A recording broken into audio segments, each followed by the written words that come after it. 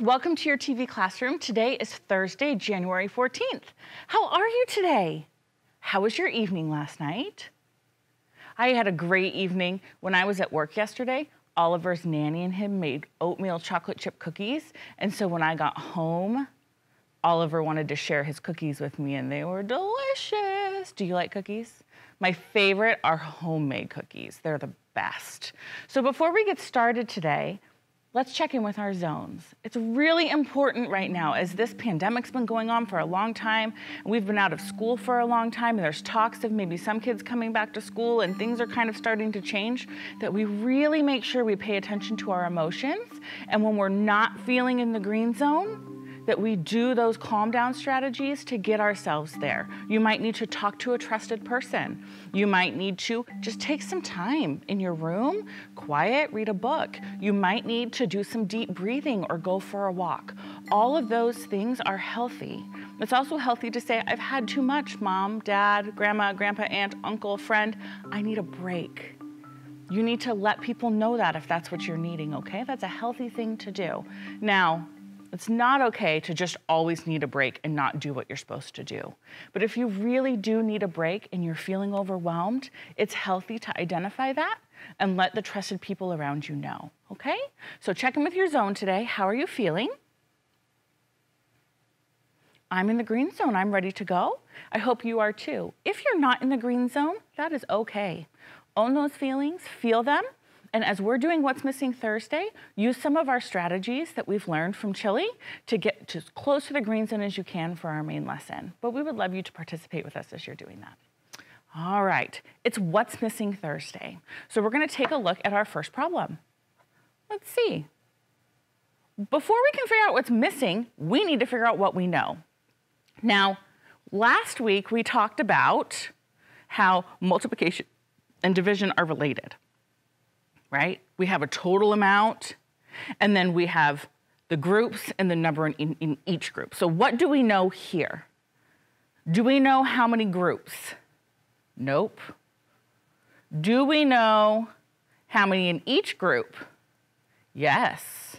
And do we know how many total we have? Yes, we know the total amount. So how are we going to figure this out? Can you think of a fact that has 9 and 27 as the product? Yes. 3 times 9 is 27. See how when you think about the facts you know, it can help you solve the part you don't know? And it's so important to start with what we know. If all we focus on is what we don't know, sometimes our brains can get into this cycle. I don't know, I don't know, I don't understand it, I don't remember, I can't remember, I don't know, and then you get really frustrated and overwhelmed. But if you say, there's a part I don't know, but there are things I do know, that can help you get to solving the problem. Let's look at the next one. What do we know? We know there are 5 in each group, yes. What else do we know? There's 40 total. Okay, how are we gonna figure this out? You might know the fact. What if you didn't know the fact? What would we do? Yeah, we count by 5s and figure out how many groups it is. 5, 10, 15, 20, 25, 30, 35, 40. How many groups? 8. 8 times 5 is 40.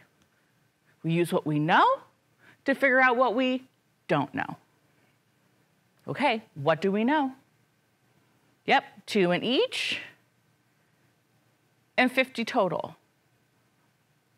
What was that, Rafa? Oh, Rafa said, well, Mrs. Wally, if there's only 2 groups and 50 is the total, I'm kind of thinking like quarters.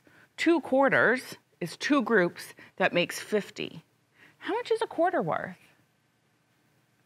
25, right? 25 cents and 25 cents is 50 cents.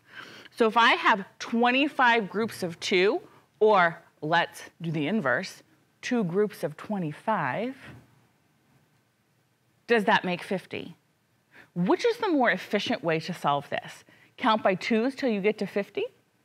Or take 50 and split it into 2 groups? Yeah, take 50 and split it into 2 groups. So we think it's 25. Now let's read this problem.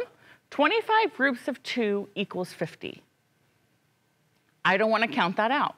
I know multiplication. I can reverse it, and I can say 2 groups of 25 equals 50. If that's true, then 25 groups of 2 is also going to equal 50. Is 2 groups of 25 50? Yes, we know because 2 quarters makes 50 cents. We've got it. Okay. What times 7 is 49? We know there's 7 in each group. We know there's 49. Do any of you know the fact? Yep, this is one I have memorized. It is 7. 7 times 7 is 49.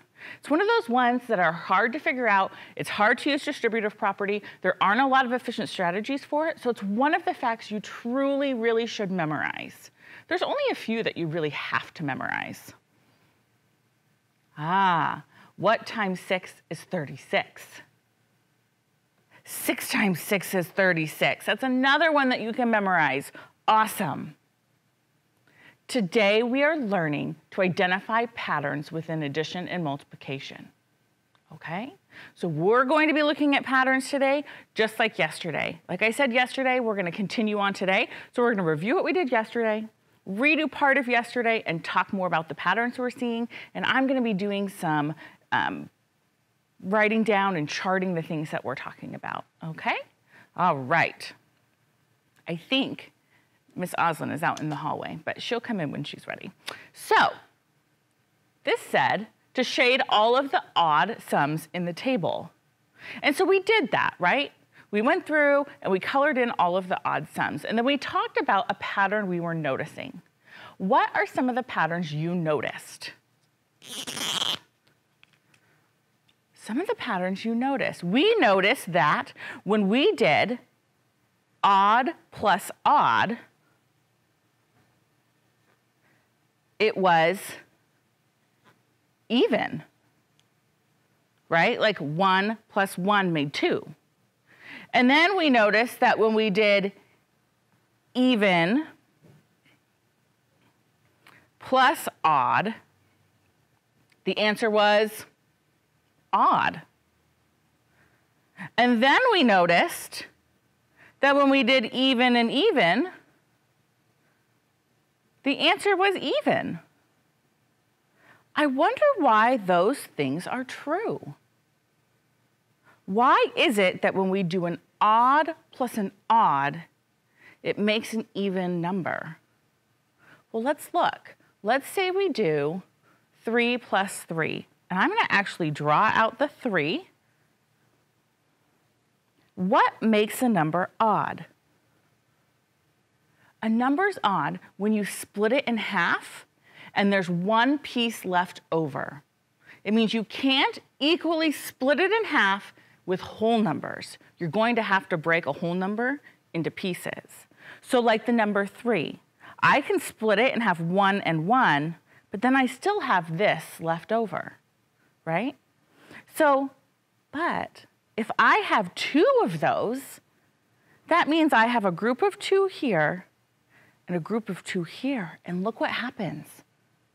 Because I had 1 left over in this odd number of 3 and 1 left over in this odd number of 3, now all of a sudden, I have 2 pieces left over, which means now we've created an even number because 6 can be split in half. Let's try it with another 2 more odd numbers. I want you to try it with the same odd numbers or different odd numbers on your whiteboard. I'm going to do 7 plus 5. Now, I can go 1, 2, 3 for 7 and have a group of 3, and have a group of 3, and then I have 1 left over. And for 5, I can do 4, and I can do 4, but look, I have 1 left over.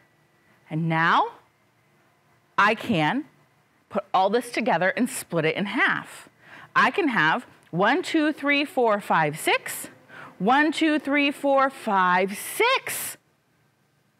My answer is 12, which can be split in half.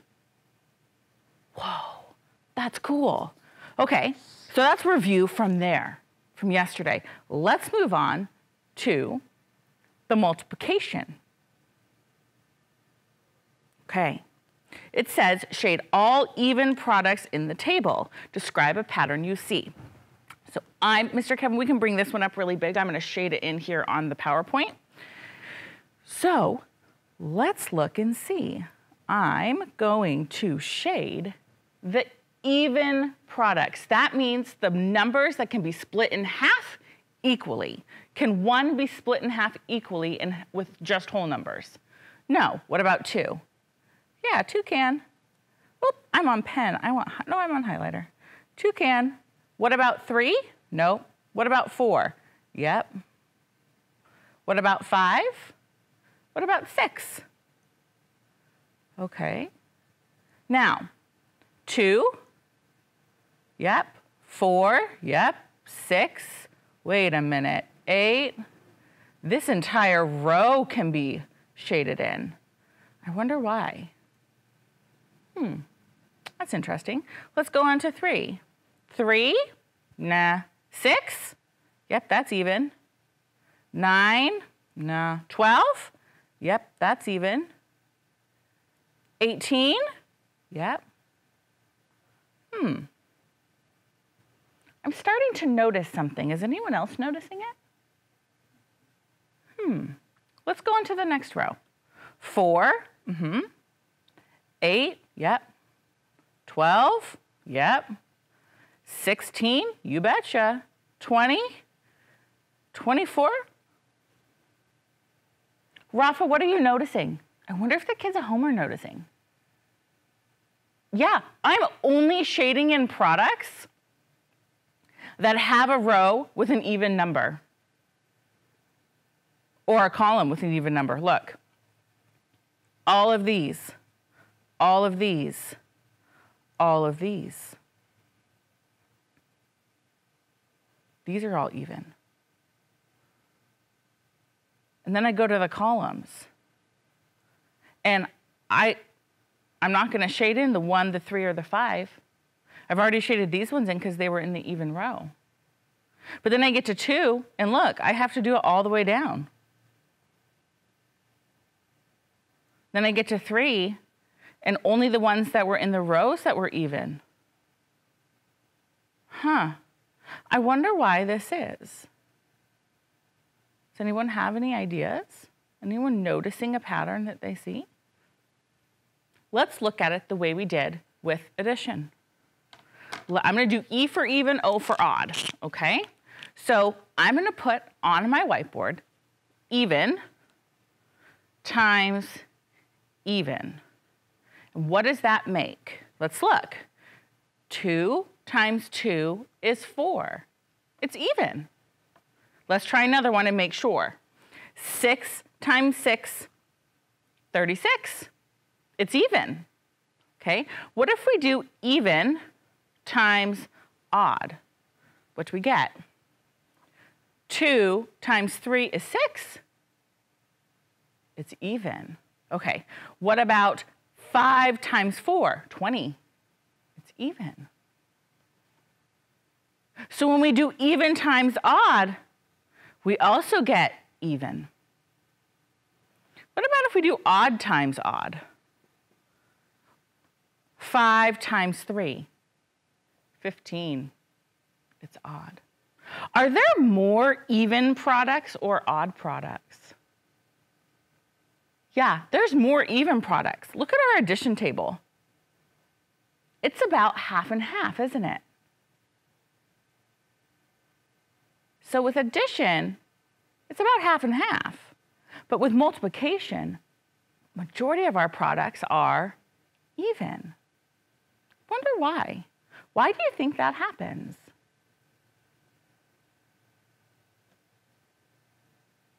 Oh, because we're not just putting 2 addends together, we're having multiple groups of the same number, right? And if you have 5 groups of 6, you're still having even groups, right? If I put all those even groups together, it's going to be even. Right? But if I have an odd number of odd groups, it's going to stay odd. And if I have an even number of even groups, it's going to stay even. So if there's an even amount of groups or an even amount in each group, the product's going to be even. Here's a hint. Most of the facts you need to memorize are the ones that have 2 odd factors. They're the ones that are hard to double. They're the ones that are hard to figure out. 7 times 7, odd. 9 times 9, odd. The ones with 2 odd factors and an odd product are the ones you have to memorize the most. All right.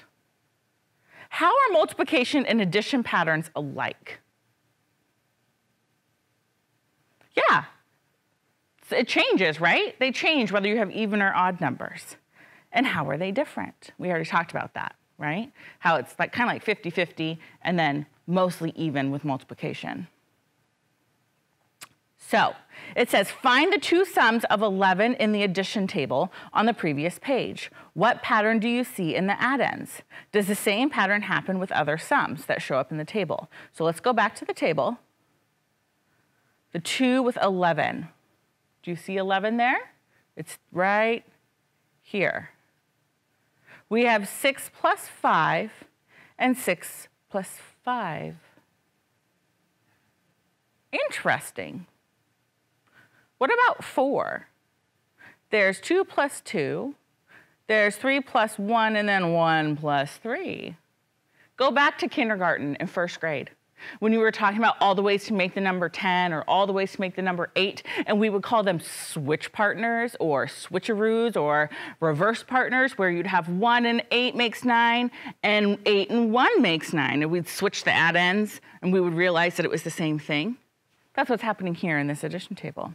So your homework for today is to do page 279 and 280 in your workbook, looking at these patterns, shading in what they asked you to shade in, really see what are you noticing happening with these even and odd numbers in these addition and multiplication tables. Today we learned to identify patterns within addition and multiplication. We looked for patterns in the sums in the addition chart. We looked for patterns in the products. And we talked about even and odd and how it makes a difference as to what our answer is going to be. And we explained our thinking. Now, we could spend hours on patterns, and we're going to keep talking about patterns. This is just the beginning. All right, now before I let you go, I don't have Miss Oslin's slide on here. You're going to need to get your learning buddy ready for Miss Oslin, and I'll make sure she lets you know if there's anything else you need for her today. Okay? Have a great break, and I will see you tomorrow. Bye.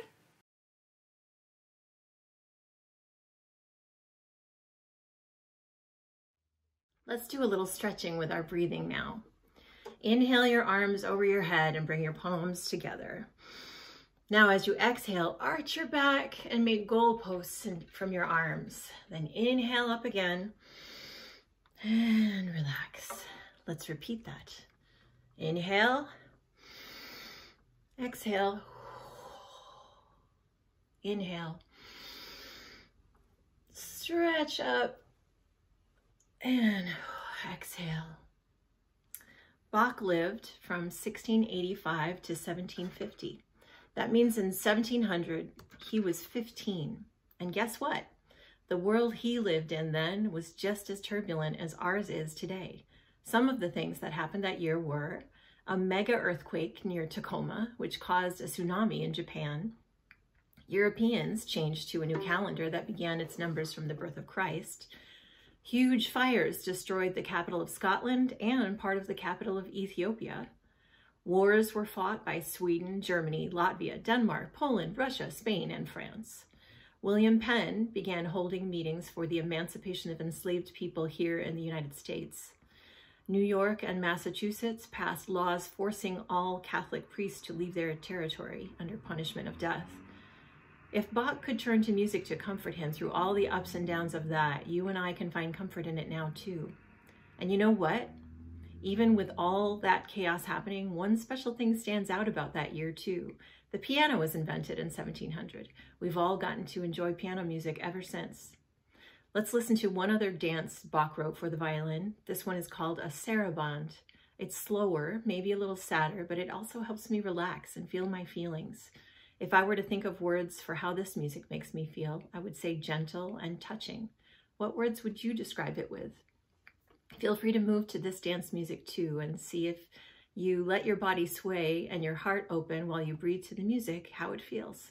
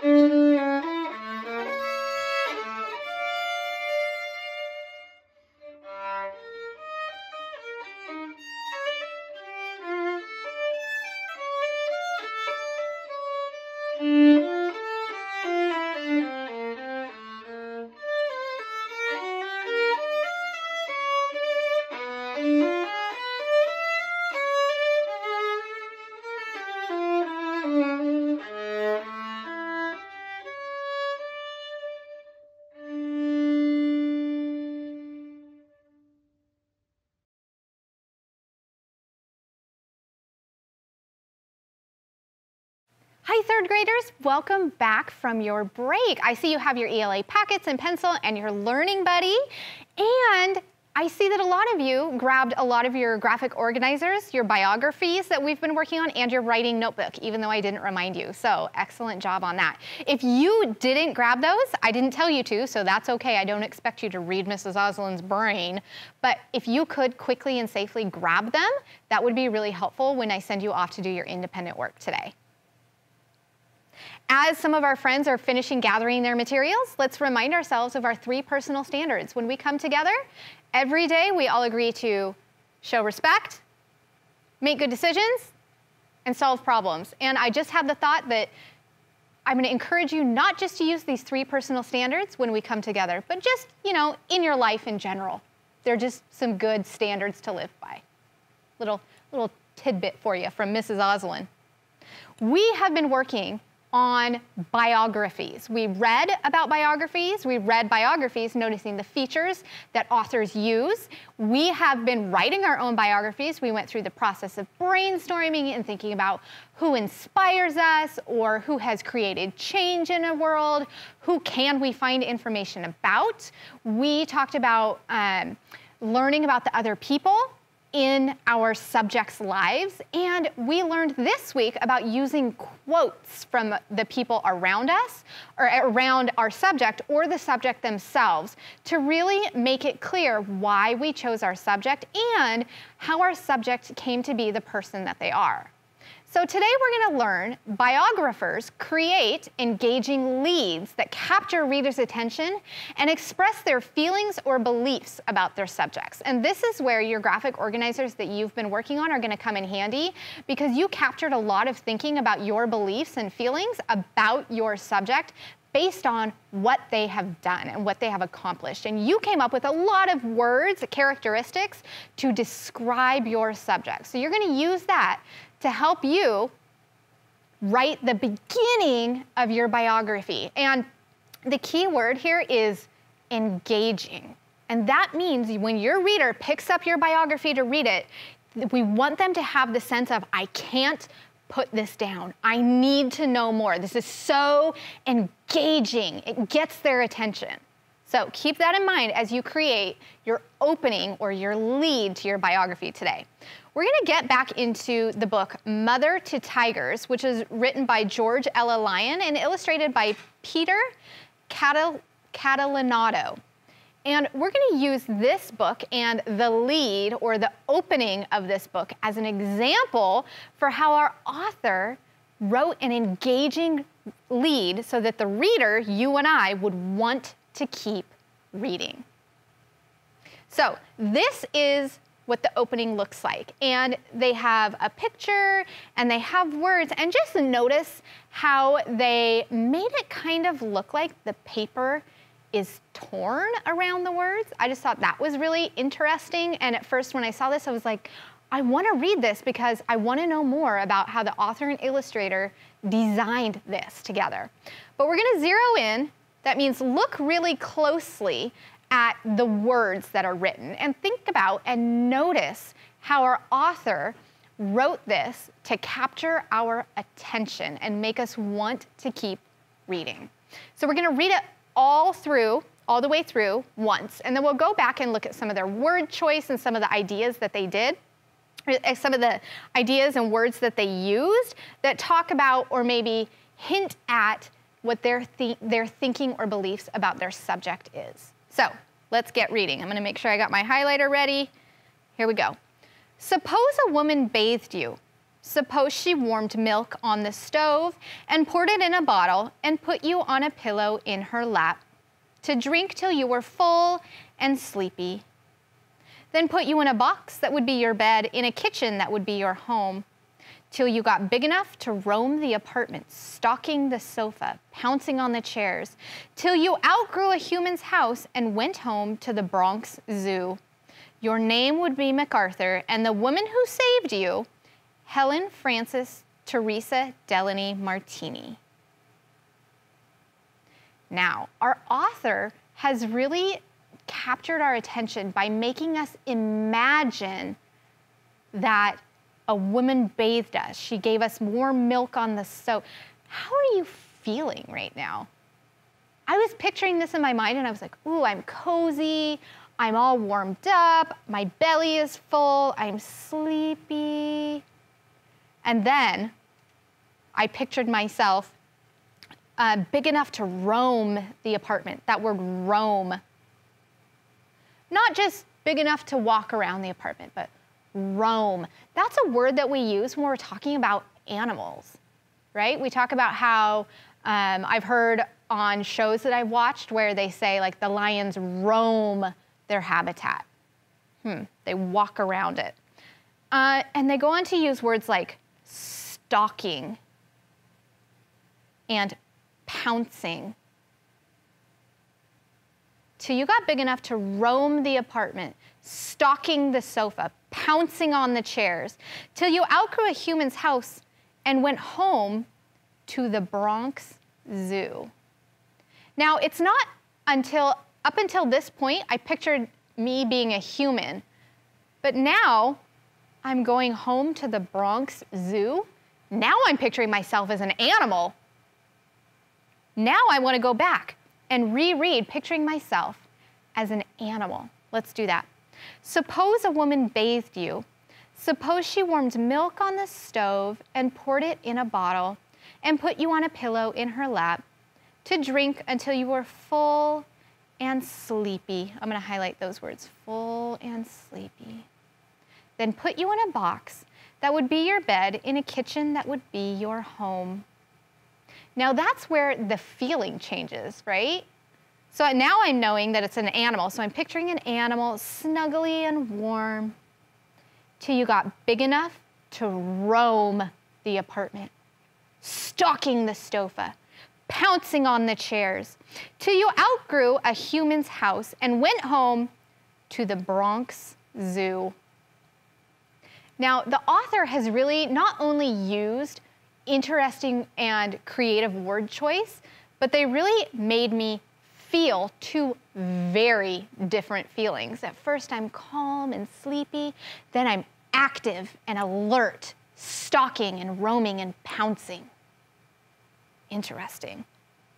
Your name would be MacArthur, and here is where our subject is introduced. And the woman who saved you, Helen Frances Teresa Delaney Martini. Now, there we go. Our author has chosen the word saved. That gives me a hint, just a little hint, about what our author thinks about the characteristics of Helen Frances Teresa Delaney Martini. That she saves animals.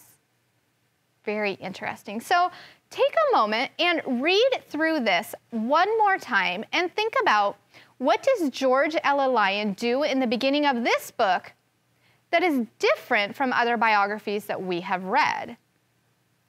Who is our author talking to? And what emotions do you feel when you hear our author's words? Take some think time.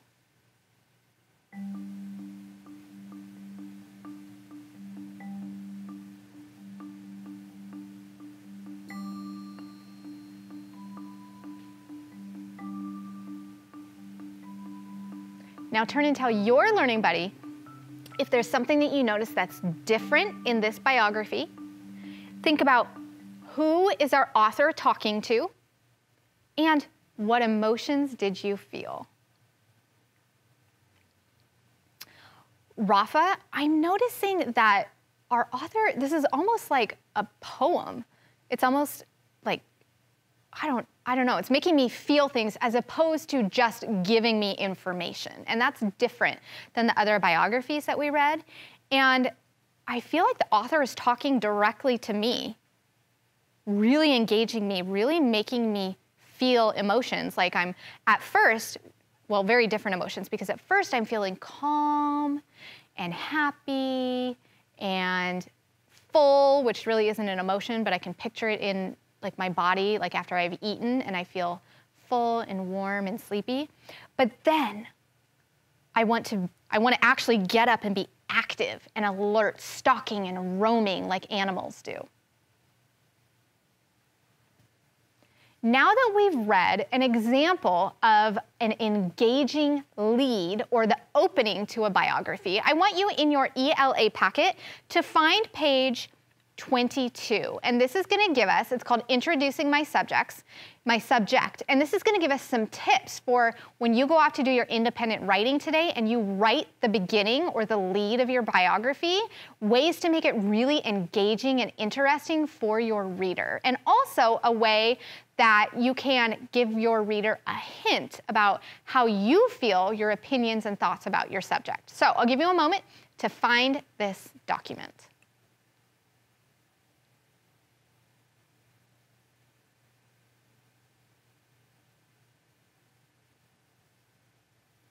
All right, now, we are gonna look at the first two bullets really closely. And the first bullet says, describe a scene from your subject's life using words that show your subject's historical importance, perseverance, and/or bravery. That's an idea or one way that you could write your lead. You could also use powerful line, font, quote, etc. about your subject that shows the type of person he, she, or they was or is. So you could use one of the quotes that we talked about earlier this week. You could use a fact. You gathered a lot of facts or interesting things about your subject that you could use. You could also, let's look at the next 2 bullets. Use interesting font, which means make it bold, use capital letters.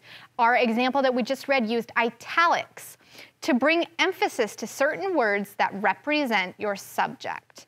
So our author, George L. Lyon, used italics, and that kind of made me think that it was written more as poetry. But you could also use bold letters or capital letters if you really want all or part of your lead to stand out to your subject. You could use words and examples that evoke emotion, draw your readers in, and help them understand the type of person your subject was or is. And our author in our Mother to Tigers did an excellent job of using words that evoke emotion, draw your readers in, and help us understand. You could also name and define 3 attributes that you think best describe your subject. You have already collected words that describe your subject and attributes. So go back and look at that list in the graphic organizer and see if you can use some of those. You could describe the beginning of your subject's journey, including time and place. So start at the beginning of their life and describe what's happening, when is it happening, where is it happening. And finally, after you introduce your subject, you can state your opinion about your subject so it is clear to readers how you feel. Like our author did in Mother to Tigers, talked about how, and it made me feel like I was saved by the subject. So you could do that as well. Today we learned that biographers create engaging leads, that's the opening, that capture readers' attention and express their feelings or beliefs about their subject. And your independent work today is in your writing notebook. You're going to begin to draft, which means write, your lead, knowing that we'll go back and revise, which means change it to make it better. Today is just the first day. Don't worry about spelling, just get your ideas down on paper. Remember, you're going to use this chart to help you introducing your subject, and pick a couple of these bullet points to help you, give you ideas. Do not feel like you have to use all of them. Pick a couple, and remember, like I said, we can always go back in and add more, revise when we want to later. Now, you're also going to continue reading your biographies. If you have biographies at home that you've been reading for your independent reading every day, pay close attention to how the authors in the biographies that you are reading wrote their leads to make it engaging and interesting for you as a reader. And pay close attention to, are you really understanding what you're reading?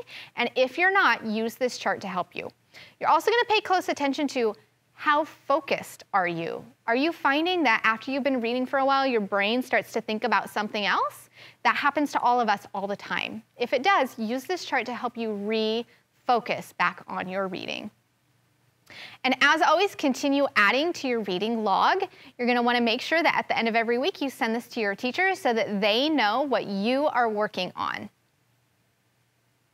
Now, this is a time for our affirmation. This is a time where at the end of our lesson, we get to remind ourselves of how amazing we are. And so our affirmation today will be, I am amazing. Practice saying that with me. I am amazing.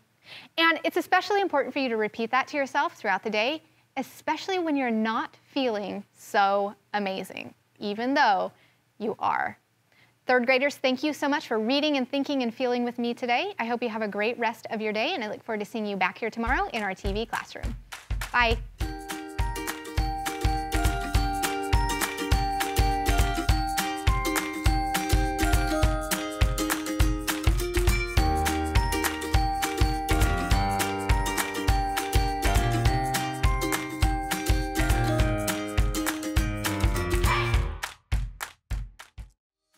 Hey kids, we want to see your work. Just send your pictures and your stories to TV Classroom, 601 South 8th Street, Tacoma, Washington, 98405.